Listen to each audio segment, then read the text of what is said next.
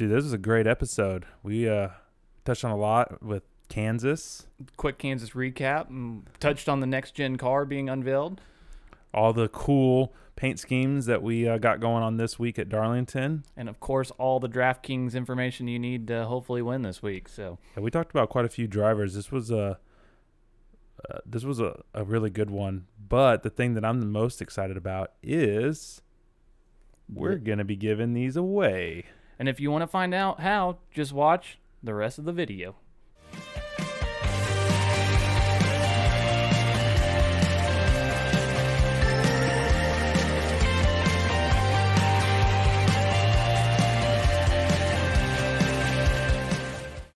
What's up, everybody, and welcome back to the DK Garage. I'm Jeremy. And I'm Joe. Joe, how did your Kansas lineups fare this past week? It was going great, and that last restart, Kyle Larson got shuffled back, and some of the winnings just kind of vanished. But overall, break even. It was fun, entertaining. Kyle Larson really was dominant, wasn't he? He was one of, I picked him for the first time in our rundown as a 10, the highest score we give on our DK Impact. And he over-delivered until the very end. When you're the leader late in the race on a track like that, you can't give up the track position. He stayed out. He's on a little bit older tires. Guys behind him had newer tires. I don't want to say quite a sitting duck, but pretty dang close. He messed up on the second to last restart there, got behind a little bit, was starting to make it back up. But once that the last caution, I should say, came out, he was too bunched up behind Blaney, couldn't get around him, basically wrecked him and put him in the wall, finished 19th. It was a fun race to watch. I know there was some long green flag runs. Those are always good. Get the race over a little bit quicker, but sometimes there's not a lot of action. But the strategy is always in effect, and you don't know who's going to come win and what penalties might come into effect to throw off the race. I think really that's almost more strategy under green. So people who are kind of privy to NASCAR, you get it. But if you're just kind of a casual fan, I understand it's, you want to see some action. You want to see those crazy restarts. But overall, I thought Kansas was a great race.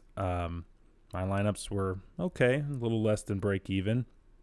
Larson finishing where he did definitely helped, but dude, he still had 100 points. Really dominant. Yeah, he was really dominant, and let's not lose sight of Brad Keselowski and what he was able to do. He led over 70 laps.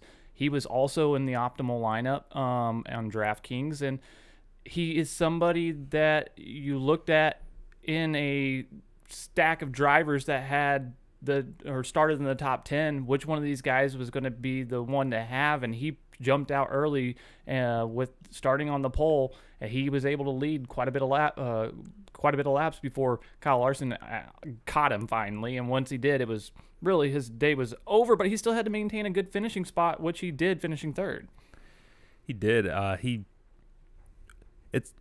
it comes to someone like Brad, it's never that surprising when he performs well. He's one of the best drivers out there. But I will say he wasn't one of our top picks this previous week. Larson was definitely one of those guys.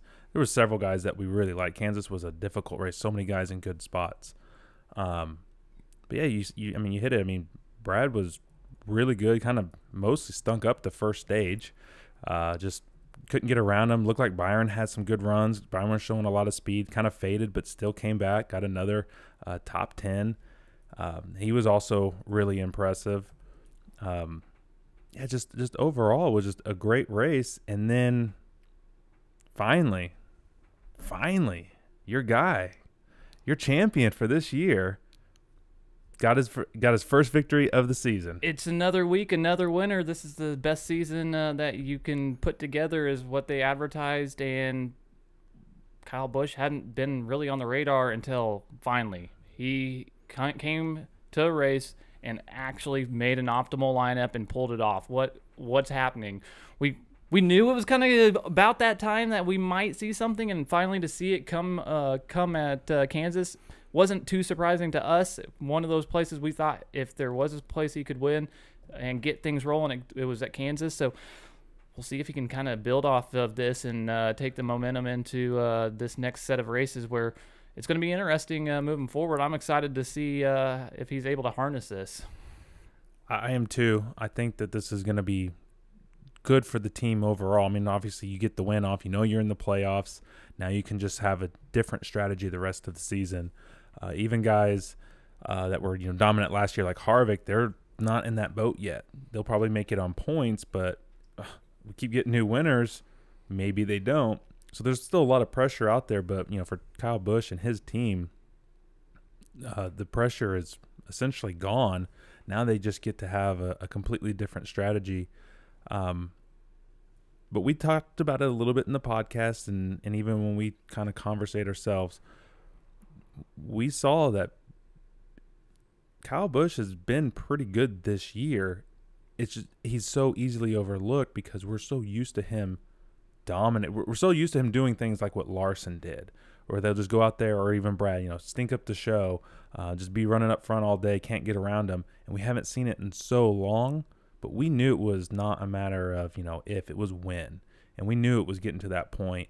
And sure enough, I mean, he hadn't really done too much this year, but he did have 22 fastest laps and led 20 laps and ran up front or in the top 10 most of the day. Yeah, it was, to your point, that it's been a long time coming that we're waiting for him to be in winner's circle, but again, it wasn't in dominant fashion like we've seen in the past. He was there hanging up towards the front all day. He didn't really have to fight his car too much. It felt more like a Kyle Busch confident driving on a Sunday afternoon versus what we've typically seen where he's just always pissed off and can't find a way to get around the track. So it was kind of nice to see them maybe put some pieces together and build off of that. Only time will tell if it's the return of Kyle Busch, if we can see some consistency and to see if he can't start getting some wins. They finally gave him a card that wasn't killed. You're right. Look what he can do. Imagine that. Yeah. So now the only guy left in Joe Gibbs Racing without a win is Denny Hamlin, who's for now securely in the points lead for the regular season championship. So Gibbs is looking strong, despite not always looking that strong on the track. I mean, you've seen guys like, if I talked about Larson, just go out there and been super fast. Brad's looked good. Joey's looked good. Their teammate Blaney has also looked good. Other Hendrick Motorsports cars have looked good. So I think in a way it's a little sneaky for Joe Gibbs Racing, but all of their drivers are going to be in the playoffs. It's crazy to think about the only one in that stable that doesn't have a win is Denny Hamlin, and he's been the model of consistency for pretty much the entire season. So basically, to sum it up, his time will come where he'll win at least 1, 2, 3 races out of a handful, and you can't be that consistent in this sport and not win. It's very difficult. So I think we'll see it sooner than later. And literally could come this week. I mean, this is a good place for him, but we will get into the track and Denny Hamlin there in a little bit. Who else kind of stood out to you in this race? Not surprising, but it was nice to see, and I don't want to talk about him too long because he's not a full-time Cup driver, but Austin Cindric. He was somebody that we knew would be able to come in and have a top 25 car.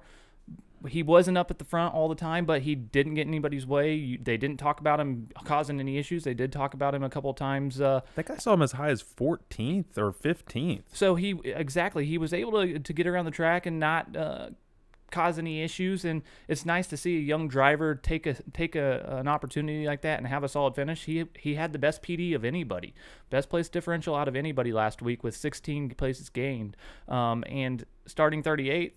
Sure, he had a handful of cars that weren't the fastest that he had to get around, but ultimately, still, to see somebody with his talent and just being able to get out and have that experience and exposure, it doesn't do anything except build confidence. On the way, Brad and Larson was lapping everybody, just the fact that he was able to stay up towards the front to even get in those positions, starting that far back, is really impressive. Because there wasn't, that many cars like wrecked out, so it wasn't like a Talladega type finish or anything like what we would have seen, 2 weeks ago. He earned this 22nd place finish, and for DraftKings, that's plus 16 on the PD scale. That works out. Yeah, no, that's a big asset to have whenever it's basically a free bingo spot on your board. So I took it a lot last week, and it helped me in most of my situations break even. And this is one of those things where you look at it week to week, who offers you the best opportunity to reach value, and I saw him as one of those key building blocks, and it paid off. Yeah, I think really overall, kind of solid week for us in our projections and everything. I think mostly it just came down to the combos. We had all decent lineups. They were all kind of close, just being off a little bit. We weren't high on guys like Amarola, and I don't know what is going on with that team. I know we don't talk about him too much, but starting 18th and then finishing 29th. 2 DraftKings points. Yeah, 2. It's not been a pretty season from the NASCAR perspective either. He started really horribly and had some unfortunate situations arise early in the season that weren't necessarily all his fault, but then he's had some races where he hasn't been performing well. And he had a couple race stretch where he put together a couple solid races, but here we are again, 28th. It's one of those situations where if you look at it from an owner's perspective, there's a lot of drivers that would love to be driving this equipment and that have less equipment right now that are putting up way better finishes than he is. So something that you want to kind of maybe keep an eye on. I don't think anybody does a mid-season change, but holy smokes, it's not been pretty. Well, the fact that he kind of brings in a lot of his own funding helps. Absolutely. But there must be something going on deeper in the teams, because Stewart Haas is obviously off this year compared to where they were last year, but Harvick did finish second, and he kind of was up towards the front most of this race in Kansas, so they're making improvements. Amarola had some bad races last year, no doubt, but nothing like what we've seen this year. I think even despite that funding, he's got to do some. He may be completely out of the playoff picture at this point without a win. Maybe he can save that seat if he can get in the top 20 or something like that in points.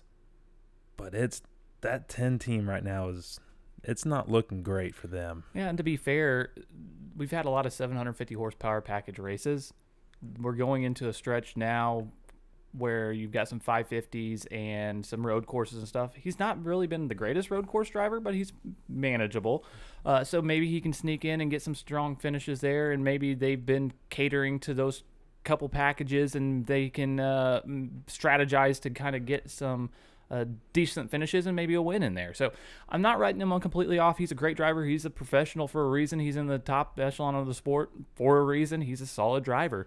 It's just kind of concerning to see the finishes that we have with all the data we have at this point in the season. Well, and I know this is going to sound like I'm picking on him, but this is a compliment to him and his team. But he's getting outperformed by Michael McDowell.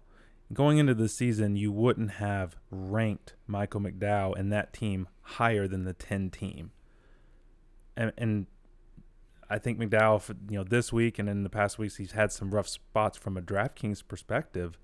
But he's actually done really well still. I thought after those first couple weeks of strong runs, I was like, okay, now they're going to start kind of phasing out. And they kind of did a little bit, but they're still hanging around. I don't think they're a threat for a deep playoff run, but they could sneak in and get past that next round and upset some really talented drivers that will also be in the playoffs. It wouldn't be surprising. I think we could see some stuff out of Michael McDowell, not this week, but in the weeks to come that are going to potentially surprise a lot of people. I'm hoping that we can capitalize on that value on a DraftKings angle in the weeks to come, because he's been great in the 550 horsepower setup, and he's been fantastic on his career in road courses, and we've got a bunch of that coming up. I'm excited to see how DraftKings approaches him and a couple of other drivers that we're going to mention later on in regards to how they get priced. One of the last guys I kind of wanted to touch on, at least for me in Kansas. If there's anyone else you want to talk about, feel free. But I wanted to give a shout out to the 21 team, Matty D. Another solid finish, really solid. Started 5th, finished 4th, had over 5x value, 41 points. That's good. Not amazingly good for the lineup, but that's impressive for that team. Much like Amarola, he had a terrible start to the season. He's back in the playoffs now. I think he's 16th. So obviously he's not locked in by any means, but that team is starting to come on. I think he's got some good tracks coming up. They're clicking now. I think Matty D's kind of back in this, and I was worried after about week 3. And I like how you described where he was at and how he's kind of gotten and picked up whenever he was in the slump. Him and Almirola were in the slump together, and we can see what Matty D's been able to do versus where Almirola is at. It's a testament to the will and the power that he has, and I guess just the sheer must want to win attitude that he's always driven with. So not surprising, but it's awesome to see how far they've actually been able to come out of that hole.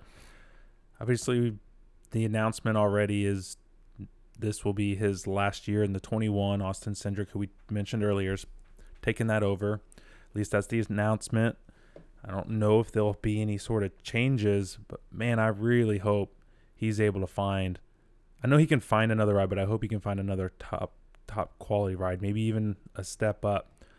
Because he's shown, he's got it. When you give him a good car, doesn't have to be great, a good car. He was up front, almost won Talladega, and then right up front here. These are completely different tracks. Not the best road course racer, but not bad either. He's a solid driver that deserves, at least in my opinion, a good top tier equipment. Although who knows what's going to happen next year with the next gen car and how, if it's going to be more parity. We don't know any of that yet. So, but still, that's kind of my point of view on Matt. It's like, I really hope he can get something. Yeah, and to your point, the next gen car was announced this week, and that's something that was had a lot of us NASCAR fans excited to kind of see the unveiling officially. I know we've all seen kind of prototypes and pictures of all the bodies without the paint jobs and everything, and maybe even a couple pictures with leaked. Yeah, exactly. But it was cool to see it all unveiled finally, and have a couple of the drivers from each maker. Toyota had Denny Hamlin, Chevy had Chase Elliott, and then Ford had Joey Logano, and it was cool to kind of see them unveil the new next gen car. There's a lot of new features and specs and all the mumbo jumbo associated with what's under the hood, but it's a completely different shakeup from what we're traditionally used to seeing, and it's going to be chaotic, and it's going to be interesting to go year one in 2022. Yep, I'm still happy where we're at with this year because there's a lot of races left to go. I can't wait to see how it plays out, but I'm right there with you. I'm really excited for next year, what these cars are going to do, if we can see more parity with NASCAR being supplied the cars and basically assembling them, is my understanding, at least at this point. So maybe we will see some of these lower end teams finally have a shot. I mean, that night they had a pro invitational race with the next gen spec cars, and even though he had like no front end and had wrecked basically the entire field, Anthony Alfredo finished second. Behind Eric Jones. Yeah. Two guys that don't have the upper echelon of equipment. Yeah, but Eric Jones is really good at Darlington, and we're going to talk about him here in a little bit. To me, that wasn't surprising. But also to your point, yes. But we've seen him in top tier equipment, and we've seen him win. Absolutely. But we didn't see Alfredo do this, and then not just him, but other guys too were up there that we wouldn't normally see in a normal NASCAR race. If we can get something a little closer to that next year, that's going to be really exciting. I mean, that's going to open up everybody to be potentially playable next year, which will be challenging, but also a lot of fun. And the racing should be, in that case, really good too. Yeah, I'm super excited to see what next year holds, but we've got a race this week. Yep. We've got a fun one and a very historical track for NASCAR. Iconic track for sure. And we're doing something, or NASCAR's doing something a little bit different this year. Typically, they do the throwback paint schemes for the Southern 500, and now we're doing it this time around for the 400. It's going to be a little bit of a change of pace, but it'll be fun. We'll have the Southern 500, the first race in the playoffs, so that'll be awesome to open that experience. So, and normally we only get one Darlington race a year.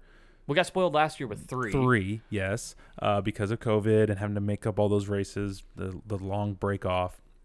Makes sense. It's really close to where NASCAR is headquarters, so completely understand why they would do that and that they were allowed to do it. So I completely get that.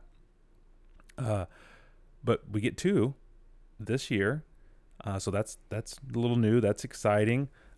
There's a lot of good drivers here, or are there a lot of drivers who are good here? A lot of options. So this is the shorter one, and I kind of like Darlington when it's a little bit shorter. And let's not forget about the horsepower setup difference too. Traditionally, this is a 550 horsepower package. The last a few times they've ran here, and this time around it's a 750 horsepower package. So I think tire strategy and tire wear and the strategy associated with that's really going to be impactful.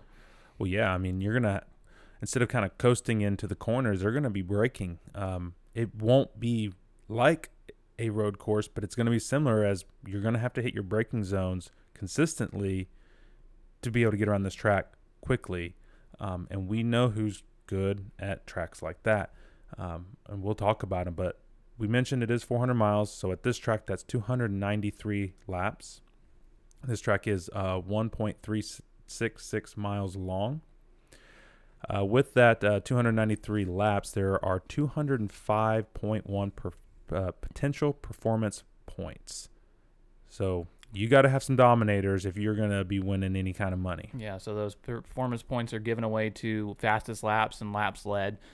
Those are really key metrics when you're looking at it from a DraftKings angle.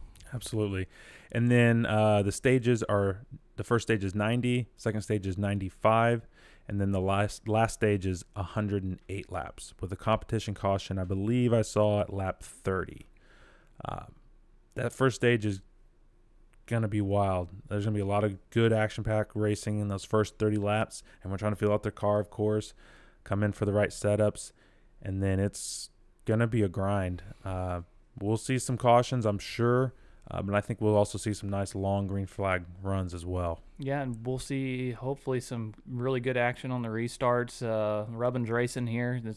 Hopefully we'll see some action on that front too. I think it's going to be really exciting. There's a lot of good information available to us, like you said, regarding the package that they're running, especially this year.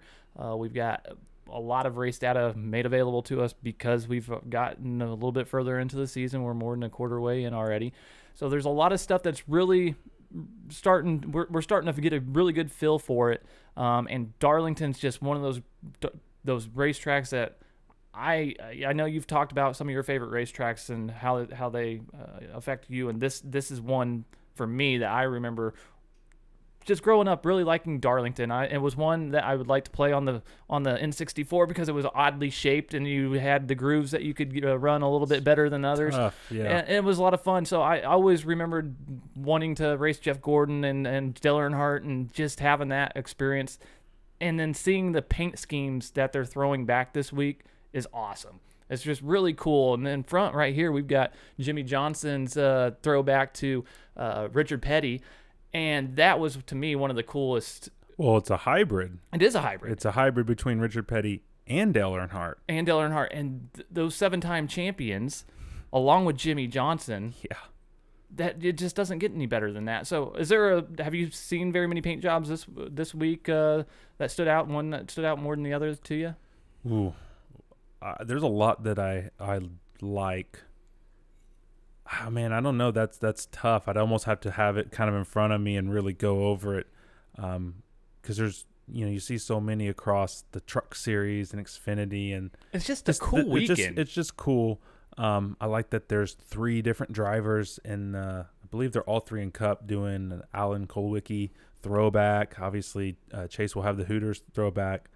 That's a sharp-looking car. I think, a lot of people, they'll know during the race because I know the announcers are going to talk about it, Mike Joy and Jeff Gordon, whatnot. But Alex Bowman is running a throwback to his crew chief, Greg Ives, race car. I think it's a late model car that he raced. Awesome. Yeah.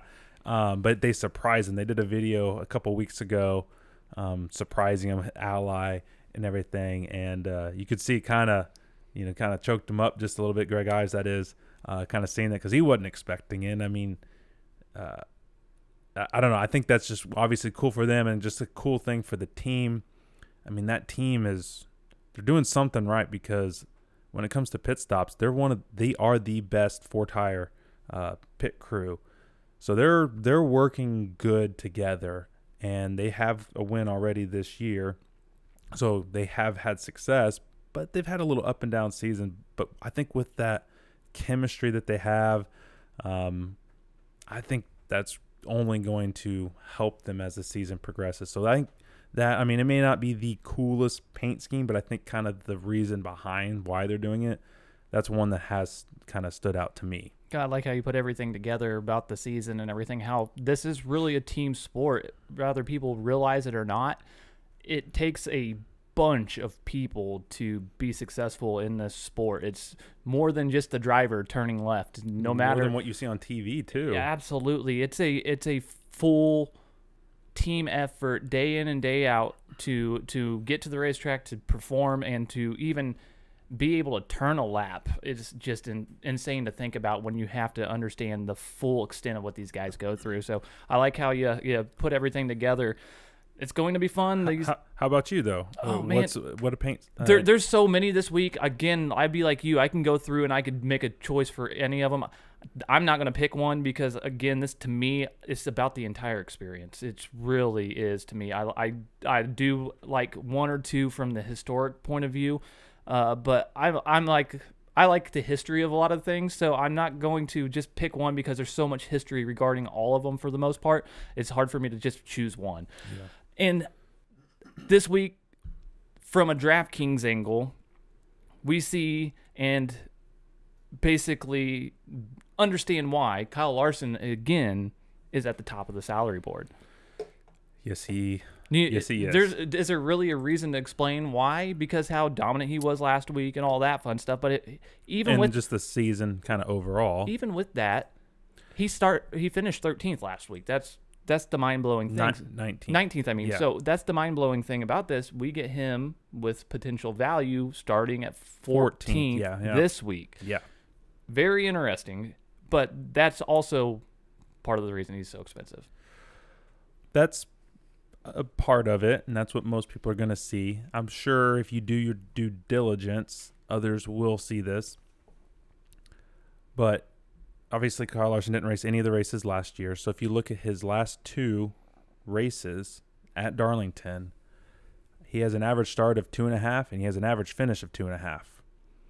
He has 2 top 5s, so 100% there. Average fastest lap, 57.5, and an average laps led of 164. Now, one race of those did have, I think it was 284 laps, something like that. That was in a 500 mile, of course, so there were more laps then. But still, average running position of 2.9. Driver rating is 133.4. We don't normally see stats quite like that. Oh, and if we back it up even more, it's still incredibly impressive. And he's not he was in Hendrick equipment back then. He was in Chip Ganassi, which was maybe even a little more off than what they've been even here in the last couple years potentially. I mean, that I kind of forgot how dominant he was here. Yeah, with 3 races last year. You kind of forget about it. I was putting together our DK insights in our race guide. By the way, the race guide link is down below in the description. If you want to check it out, it's great to kind of pair with what we're getting ready to dive into, visual aspects of data and points and things that really can get jumbled up, but we try to do a good job of making it nice and easy to read. So if you want to check it out, it's down below in the description. But in the insights portion of that, I was putting together the most laps led, and out of a 5-race segment, he's has led the most laps, and he was only in 2 races. So to your point, he's been extremely dominant in those 2 races in that time frame. So nobody else in 5 races was able to even get close to his 2-race span that he had there. And I think, if I remember correctly, when you looked at like his personal previous like 4 or 5 races here, I think the lowest laps led amount that he had was like 44 or 45. I mean, that's the lowest, and he had I think 2 or 3 of those were over 100. It's insane. I mean, that's crazy. And then now you give him for sure better handling car than what he had. Means he should have a little bit more control running up towards the wall. We know he's going to do that, him and Reddick, who I think will also have a potentially good race too. And then you give him a 750 horsepower car. Now, he hasn't been as good statistically on 750s compared to the 550s. So that may factor in. Only, obviously, we'll see it when the race comes. But you got to think, you get all that extra power, which is what he had in, I think the race that he had 284 laps, I think was the 750 horsepower. You give him that much power, better handling car, and starting 14th from a DraftKings perspective, I think it's as close to a lock as you can get. I think it's the first time we've given somebody 10s across the board in our impact, and that's pretty crazy. Spoiler alert. Yeah, that's pretty crazy. The next guy that we could talk about, I guess, is the guy that falls on the salary board next, Joey Logano. He's starting 12th.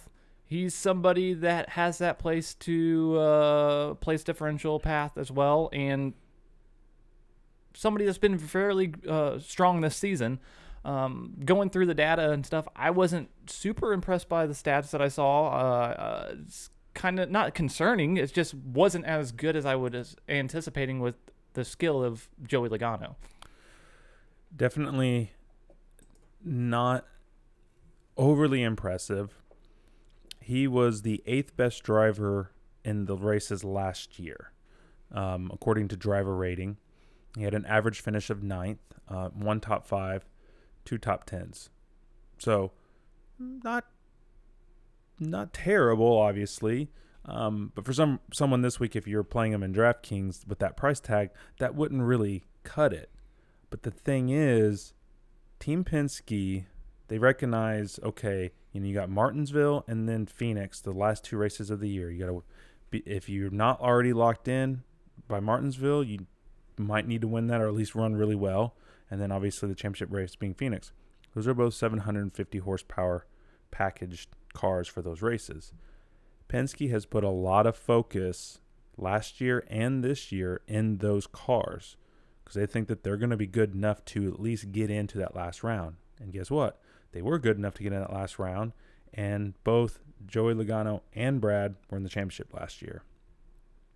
So this year so far, through different analytics, Joey Logano has performed the best in 750 horsepower packages. Denny Hamlin is very close to him. We'll talk about him in just a second. So you got to like Logano this week. There's a lot there. There's enough decent history here at Darlington where you can say, okay, yeah, you can play him. But I do feel like it's a little risky, especially if Kyle Larson pops off similar to how he did last week. Yeah, he's somebody that you definitely don't want to overlook. You want to have some exposure to, but at the price point and just some of the stuff or some of the data here, I just don't think he's as good of a value as Larson. But starting 12th, again, he could pay dividends. So it's not a fade. I'm giving him an impact score of 8 because I think he's somebody that really could have an impact on this race. But I think Larson, with that price tag where he's fit in, I think that's an awesome GPP play because he should go way under own because I don't think a lot of people are going to realize that he's one of the best, maybe statistically the best 750 horsepower so far this year.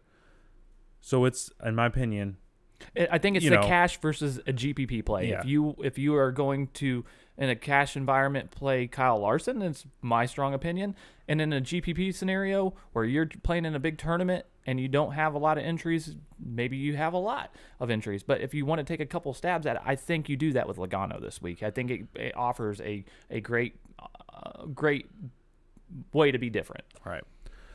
I really want to play Larson 100%, but these guys, Logano, Hamlin, Truex, Brad, Kyle, Harvick, all these guys we're about to talk about, they all have good history here and they've had good runs this year.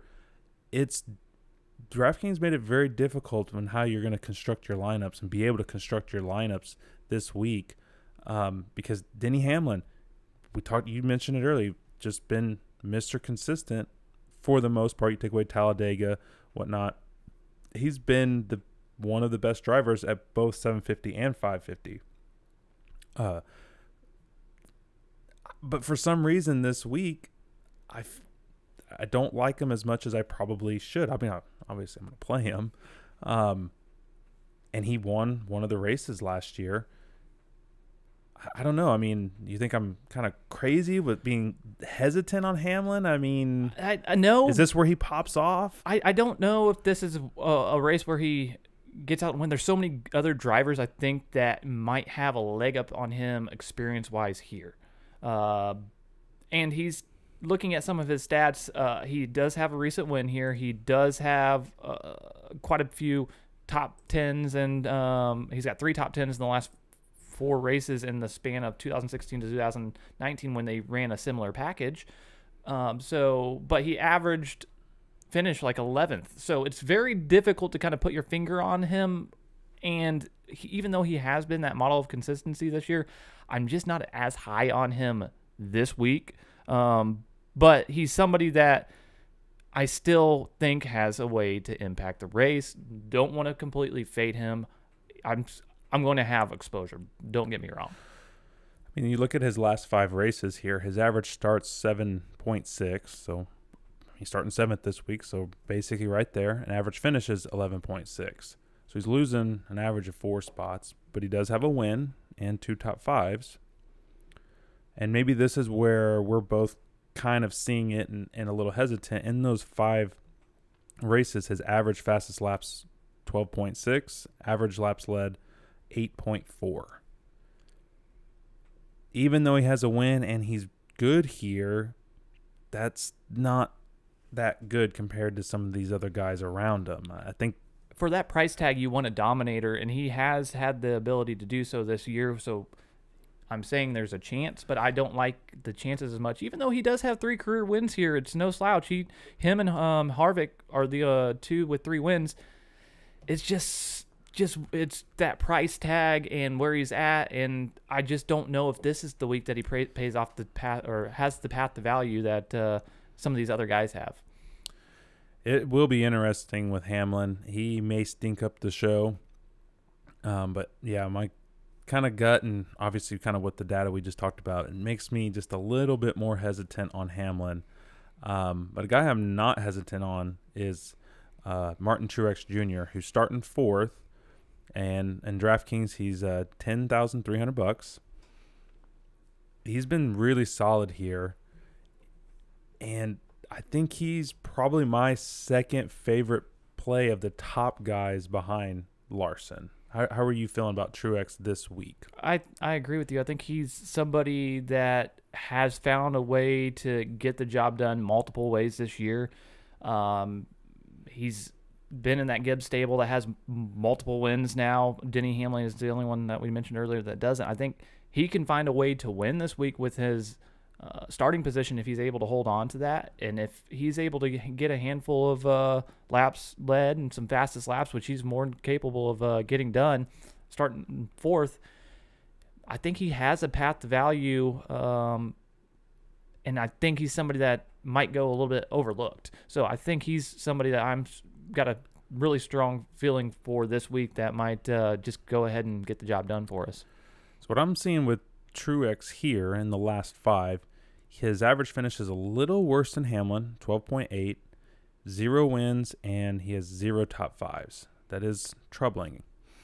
And he only has 2 top 10s out of those 5 races. Also troubling. But he's averaging 31.8, almost 32 fastest laps, and he's averaging 48.4 laps led. He's a guy who's kind of like Larson, like he finds a way to get up front at least some point in the race and holds it, but also kind of like Larson, for some reason not getting these wins here.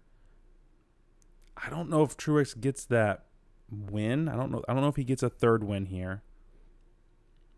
I don't really know who's going to end up winning this race. There's so many good drivers here, but I think Truex is going to has a really good shot to be that second dominator that you need, maybe pairing with Larson, and then potentially the winner coming from maybe one of those other guys. Maybe they don't dominate, or maybe a guy a little cheaper like a Kyle Busch getting back to back, or maybe Harvick finally getting that win.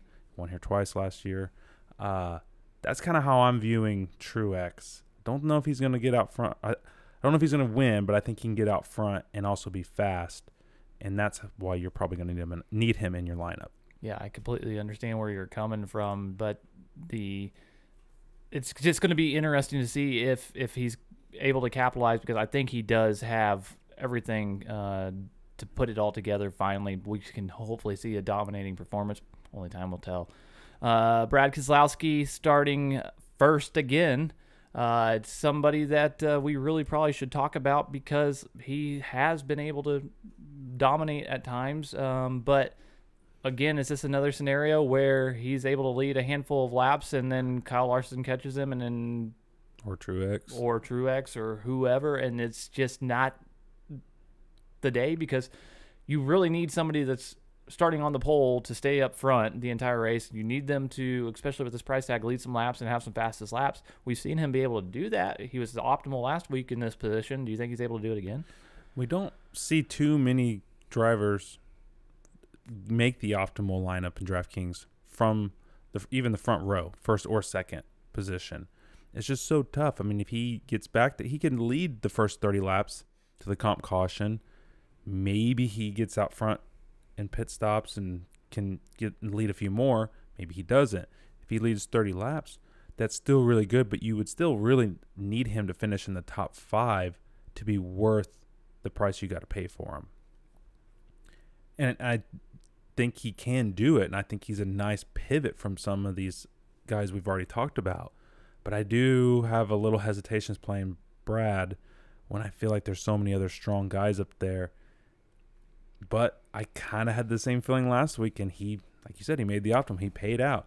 He did fade back, but he was able to race his way back up. Some pit strategy, got fresher tires, blah, blah, blah, whatever. That's what that team does. Sometimes it works out for you, sometimes it doesn't. Yeah, I like Brad this week, and I will have some. There's no way you can fade him, but definitely in a tougher spot for me. Yeah, and I think this week where strategies can be an impact, strategy can also be a detriment, and we've seen it bite him before. Could be a race where he's starting on the pole, tries to get a little bit funky with strategy, and it just might bite him, and it could hurt his finishing position. I don't say that's necessarily the case, but we've seen it before. Well, and the thing, and we'll obviously talk more about this when we get in our rundown video, so make sure you guys check that out too. With where he's priced at, there's not a lot of good drivers in the cheaper range this week that we like, that we really spotted. And to make him work, and you got to find, I don't think you can cram 3 10K plus guys in lineups this week and make it work down on the bottom. I think you're going to have to build a little bit more balanced lineup. And I find, like you kind of said earlier, the path to value for Brad is, I feel like, just a little tougher, even though he's starting on the front and he has the best opportunity to lead laps early. Yeah, and I think the guy next in line, Kyle Busch, 9,800, starting third, is almost a similar story. It's going to be very hard for him to reach value, but there is a path. He has to do just kind of like we just got done talking about with Brad, get out front and lead some laps and establish himself as a dominant threat, and he could do that here. He's not horrible by any means, but I think, based on my opinion, the guy below him, Kevin Harvick, would be the better play. A lot of people might think that too, so I think Kyle Busch would be a great GPP play. Great GPP play. He has 2 top 5s in the last 5 races, and he has 4 top 10s. Average finish is 9th. Not terrible. Mm-hmm. Starting third, that's a little bit more. But I could see him, staying up towards the front, finishing 3rd, 4th, 5th, maybe 6th, 7th, somewhere around in there, having another solid day. I don't know if he's going to get out front and lead, and you got to have him lead laps in this position. But coming off the win, that makes it, in my opinion, more difficult, because it's like, okay, well, now maybe they got a little momentum going. We know he doesn't like the 550 package, so now that they got the 750 this week, maybe he's able to do a little bit more with it. Maybe they don't come with the right setup. Maybe he comes with another killed car. I don't know. But I kind of like Kyle Busch this week. I'm going to be playing him some. I'm going to find ways to get him in there at least a little bit, even though I think you're right. I think Kevin Harvick is, at least statistically wise, much better play here than Kyle Busch would be. Yeah, and he's starting second, which puts him on the front row, and there's a good possibility that this is one of, I think, his favorite tracks, so it's going to be interesting to see. He's got 3 wins here. He's, like you said, he really pops here. And starting second allows him a lot easier path to clean air and cars behind him than even starting third with Kyle Busch. I think it just seems to be maybe the race that Kevin Harvick can kind of snap out of his cold spell. We've won 2 out of the 3 races here last year. I think he finished second in the other one, or behind Hamlin, wasn't it? I think so. Or because his average finish is 1.7, so maybe he finished third. Whatever. He has 3 top 5s last year at this track. Really good, averaging 67 laps led and almost 35 fastest laps. Average running position 5.9. He's been really solid. He's the highest guy as far as driver rating last year, 125. Just solid, but like we've talked about many times this year already, they are a little off. They're not quite where they were last year, but similar to how we were talking about last week with Kyle Busch.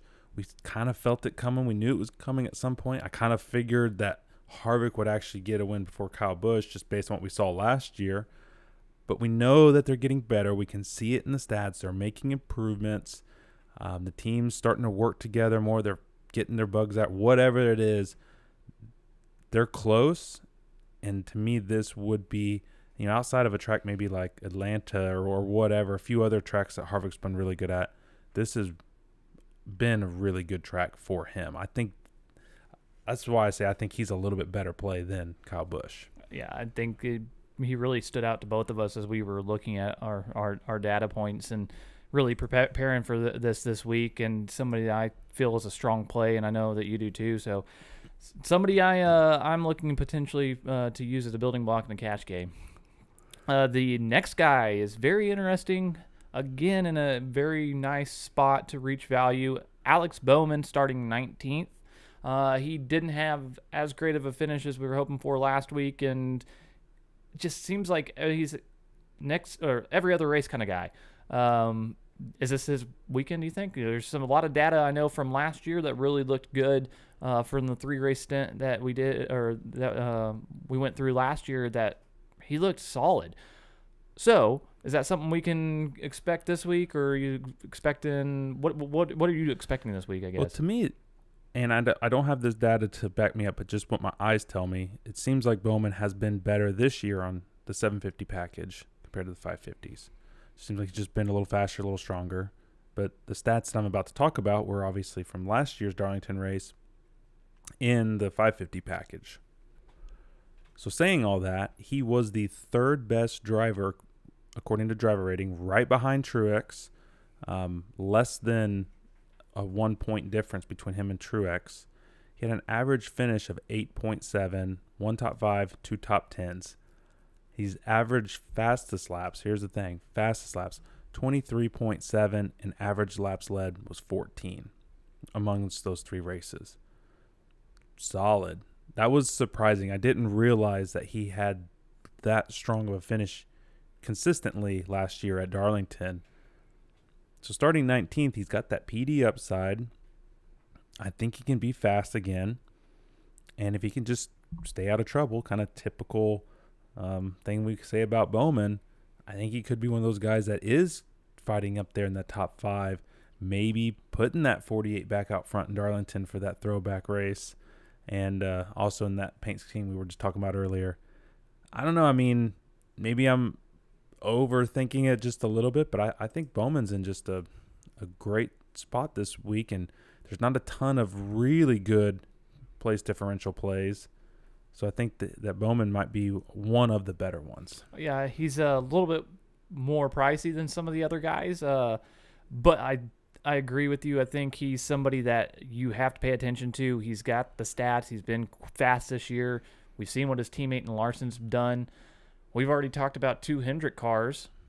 Now we get to talk about a third. Chase Elliott is now $9,200, starting 6th. He could really find a way to fit into a lot of lineups based on his price tag.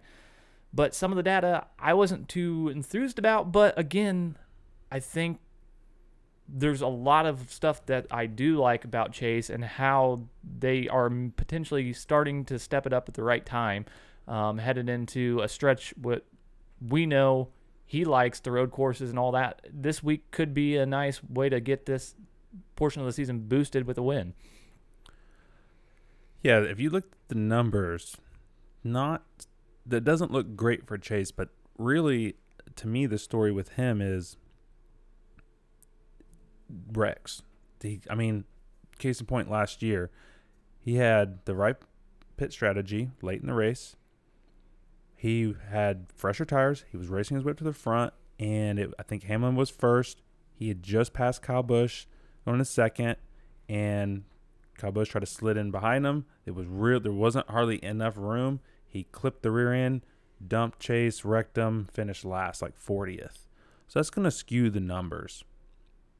He did have a race last year in the top 5 that he finished at. But here's the thing that stood out to me. 20 fastest laps. Not great, but okay, he can get around the track. Cool.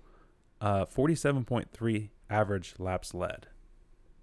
So if he can get out front, which we haven't seen other than the road course this year, we haven't really seen Chase do Chase-like things, but we mentioned it last week.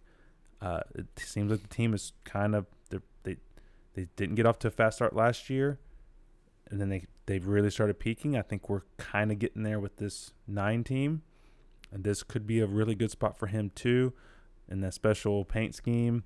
I mean, I am a little torn about Chase just based on what we've seen, but I mean, impact-wise, I gave him an 8. I think he's a strong play, and he has I think he has a really high ceiling, like potential, and I don't think I say this. I mean, he did get dumped, but I think he can survive the wrecks, and I think he can maintain at least a solid finish. I think he's a fairly safe play, safer than his numbers indicate, in my opinion.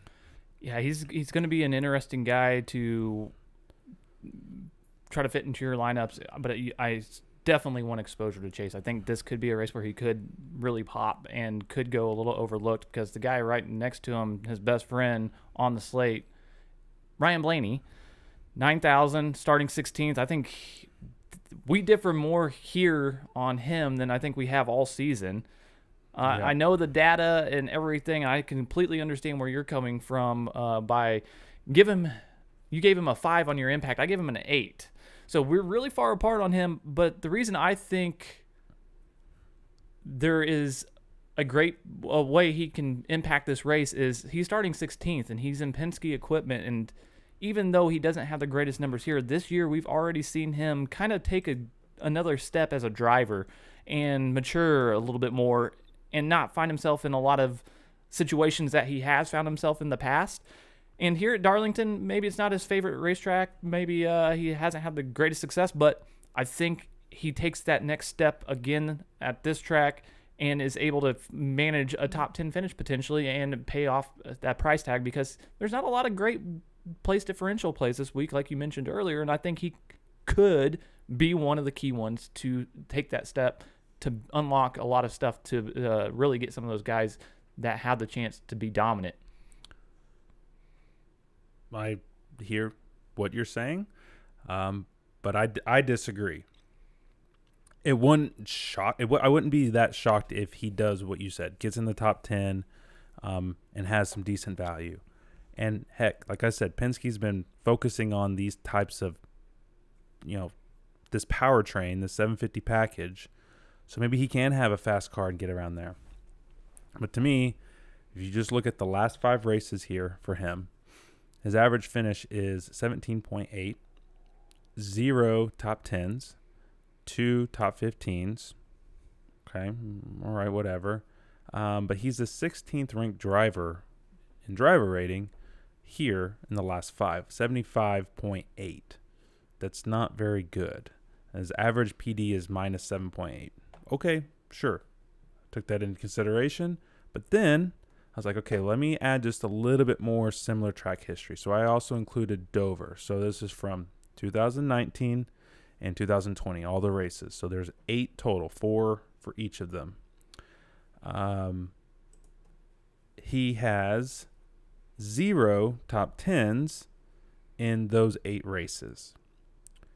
So you think he can get a top 10, and I know talent-wise he can at most tracks, but the fact that he hasn't done an 8 is troubling to me, and his average finish amongst those 8 races is 18.8. There's just some tracks that Blaney just seems to struggle at and others that he really excels. So for me, I'll find a way to build a few because I recognize the talent. I recognize the team's talent. His crew chief, Todd Gordon, he's a champion when he was with Joey Logano. So I know that everything is in place for him to have success here. I just don't think it's going to happen. But there's always a first time for everything. Yeah, and my viewpoint is primarily that they're running the 750 horsepower package here, and I think that skews some of the data, and I think this becomes more of a race, a wild card race than what most people anticipate, and I think that he finds a great path to value and is one of the only ways that you can unlock some of that. But that's my opinion. You've got yours. You explained yours very well, and you've got a lot of data to back it up too, so I completely understand. There's a lot of guys below that we could talk about. I don't think we spend a lot of time talking about. I think one in particular really stands out this week. Eric Jones at $8,200, starting 26th. We saw him in the Invitational get that iRacing win. That was pretty cool. But he is really good here at Darlington. He's got a lot of stats that really pop off. This is probably his best track. I know he's been really good at super speedways, but we're not at a super speedway. We're at Darlington, and in the last 5 races, he has a win, and he has 3 top 5s and an average finish of 5.2. Okay, he's in Gibbs equipment. He's not, or he was in Gibbs equipment, I should say. He's not anymore. But as the 4th best driver-rated driver in the last 5 here at a 106.3 and an average PD of 11.8, the fact that he's starting 26th, and it's his best track, and he won the Pro Invitational, which the last time that happened was a couple weeks ago. Brad won Talladega and won the real Talladega. On a slate that we don't have a lot of great PD position drivers, I think Eric Jones is probably the best PD upside that you can get, even though he's $8,200, a little expensive for the equipment that he's in.